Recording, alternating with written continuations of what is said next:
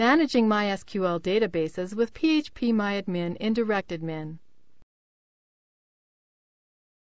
This demo assumes you've already logged in to DirectAdmin.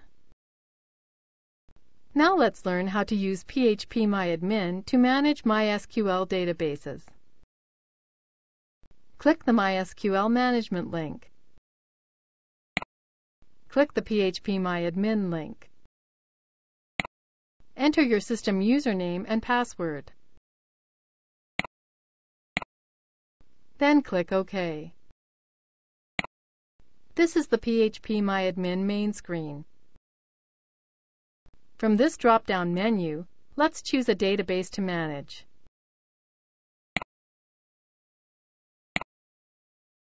There are currently no tables in this database, as indicated here. Click the SQL link. You can run SQL queries here, but we're not going to do that now. Click the Import link. Then click Browse so we can search for a database to upload. Let's upload table1.sql from our local computer. Scroll down a little. To complete the upload, click Go. We've successfully uploaded the table called table1.sql to the test.sql database. Click the Table 1 link. On this page, you can see all the details of Table 1 within the database test.sql. Now let's learn how to save the Table 1 table to our personal computer. Click the Export link.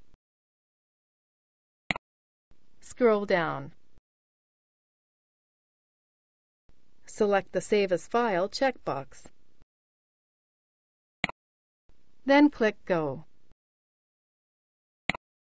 Click Save. Click Save. Click Yes to rewrite the old table1.sql file. We've just saved Table 1 to our computer. Click the Exit button. Click Close. If at any time you need help with using PHPMyAdmin or MySQL, click on one of these help links. We've successfully signed out of PHPMyAdmin.